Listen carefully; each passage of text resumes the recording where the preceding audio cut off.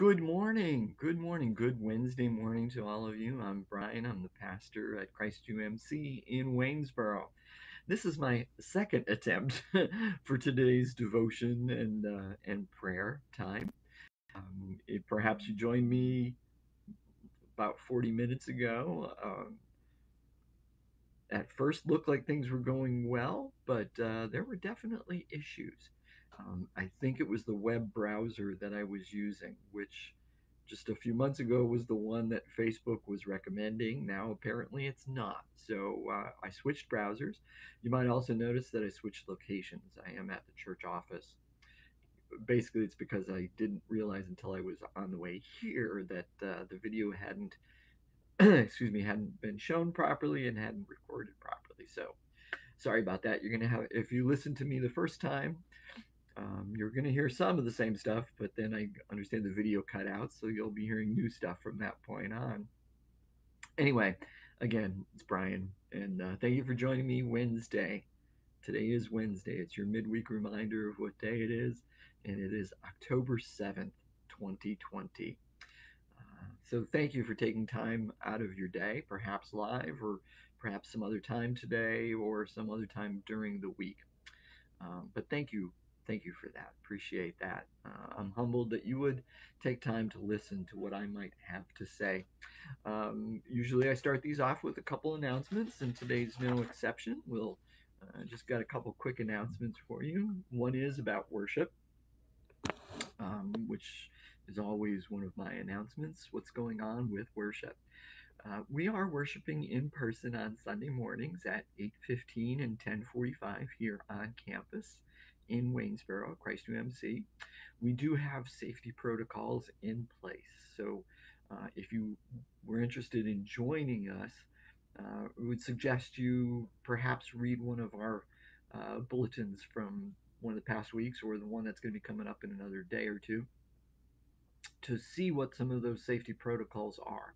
We are doing distancing, we are wearing masks, things like that. Excuse me again, a little something caught in my throat.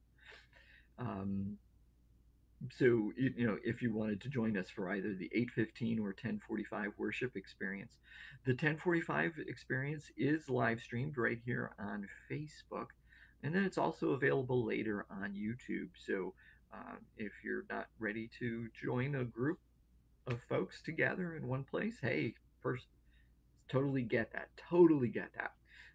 And so does God. So don't feel pressured into having to show up. Join us here. We still consider you part of our congregation, and we'll still be thrilled that you did so. So we just finished up a brief series, just a short series on money. Hopefully you caught that, and I do pray that it touched you in some way. But that means that we're going to be starting a new series, and we are. We're going to be starting a new series. It's just again another short one. It's only 2 weeks. It'll be October 11th and the 18th. It's a short series on the way of salvation. I could probably add in the word Wesleyan because it is based on John Wesley. It's United Methodist understanding of salvation, and what exactly that means. Well, for United Methodists, salvation is not an event. We consider salvation to be a process. That might sound heretical to some folks from various other denominations. It's not heretical. It's very scriptural and based on a full understanding of what salvation means. Because although salvation's not that long of a word, there's plenty packed into it. So we'll be unpacking it for a couple weeks. This week's theme is justified margins. Um, and we'll explain more on Sunday. Please join us for that. And then on the 18th, the second week of the series is sanctification, with the subtitle of It's Getting Better All the Time. So, since it's only a 2 week series, you might be interested in what's taking place after that. Well, we got a couple things coming up on the 25th. That's Laity Sunday. So, just the laity, which is a fancy way of saying the folks of the congregation, people who aren't the pastor of a church are considered lay or laity, and they will be leading worship that day. Cindy Hartman is working on putting that together. And actually, if you wanted to be part of that and planning or participating in the worship experience on the 25th, let Cindy know, or you can let us know, and we'll put you in touch with Cindy. How about we do that? And then the following week, November 1st, well, that's a big Sunday. A couple of things going to be taking place on that Sunday, on the first, because it's the first Sunday of the month. So yes, we will be having Eucharist communion. Um, it's also All Saints Day, so we'll be recognizing, uh, mentioning in our prayers folks who passed away during this past year. And if one of your loved ones fits that description, if your family experienced a loss, get in touch with the office here at the church and get some information together, and we'd be honored if you would participate in that on the first, and honored if you'd let us remember your loved one with you. That's also the day that Kathy Boileau, our district superintendent, will be joining us for worship and leading us through our annual church conference. Now, church conference is the time when certain business takes place that takes place once a year. Setting of setting of pastor's salary, and electing various officers and positions within the church. Who's going to be serving in what capacity for the following year? And although anyone can attend, only members of the church can vote. But all members of the church can vote. You don't have to be an officer in order to vote. Any member can vote. So we encourage you to join us on the first as well. Anyway, that's enough about worship. Now the other announcement is my Holy Land trip. Woo-hoo. Now, initially, yes, it had been scheduled for March of of this year, March of 2020, but it had to get postponed, which I did until July, and then had to postpone again, which was until September. And then I decided when that one had to get canceled, I said, okay, enough of this, 2 months at a time. Let's just push it out a year. Uh, Hopefully by then, prayerfully by then, and this stuff will all have calmed down. Vaccines will be available and will be uh, available wide enough that people can use them, and that stuff. And prayerfully, everything in Israel will open back up again by then. So the trip is October 25th of 2021. It's a 10-day trip. So it's from October 25th through November 3rd of 2021. Uh, Wonderful schedule. This really looks like it's going to be a fantastic time. I personally can't wait for it, and I would love to have you join me. So you've got a year to put finances together, because I realize that can be a concern for folks. But the earlier you book, or at least put in your reservation, the less you have to put up front, and actually you get a little bit of a discount if you book early enough. But plenty. I mean, there's stuff to do just about every day. They do give us, I think, a leisure day, a day to relax a little bit and have some free time. But other than that, we'll be quite busy, able to see so much stuff. We will be at the Sea of Galilee, taking a cruise on that, visiting Capernaum, visiting the traditional site, the site that tradition says is where Jesus did the Sermon on the Mount, right near there. Be at the Church of the Loaves and the Fish, uh, the Church of the Five Loaves and, excuse me, the Church of the Fish and the Loaves at uh, Tabga. That's the place where the tradition says that Jesus did the miracle of the feeding of the 5,000. Um, the wedding chapel in Cana is another wonderful place to visit. We'll be going there. We'll be going to the Church of the Nativity, where tradition has it that Jesus was born, um, and as well as visiting the grave, the garden that would tradition would say is where Jesus was buried. So those are some of the places that and things that we will be doing on that trip. Like I said, October 25th through November 3rd, 2021. If you're interested, you want some more information, let me know. We'll get you the brochure in some fashion. Anyway, enough announcements. That's not what you're here for. You're here for devotional. So, our devotional, as I've been doing for a few weeks now, is using the verse of the day from the Bible app that I use, and using that as an inspiration and going from there. So I like it. I like doing that because I find a little bit of a challenge in it each week. It gives me something to work on because I don't do it until Wednesday morning. Again, challenging myself. So here's the verse. We're going to talk about the verse a little bit first, and then we'll put it into context and open up what our understanding of it is. The verse comes to us from Psalm 59, verse 16. This is today's verse. Psalm 59:16, and I'm using the Common English Bible translation, which says, "But me, I will sing of your strength. In the morning, I will shout out loud about your faithful love, because you have been my stronghold, my shelter when I was distraught." That is beautiful. That is beautiful. I'm going to read it again for you. But me, I will sing of your strength. In the morning, I will shout out loud about your faithful love, because you have been my stronghold, my shelter when I was distraught.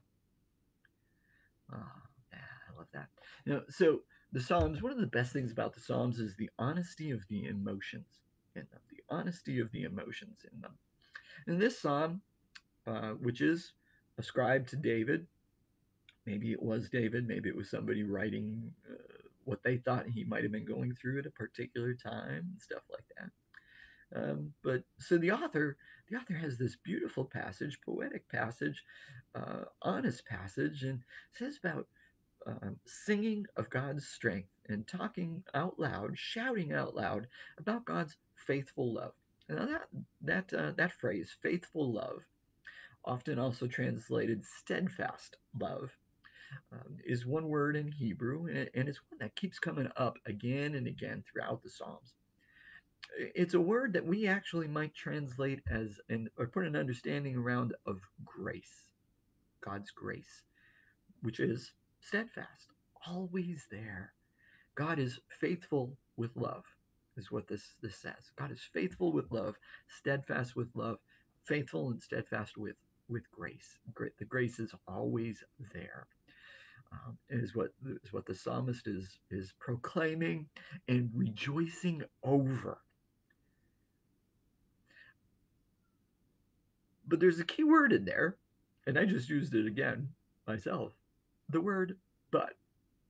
It's the first word in that verse. First word in verse 16 is "but."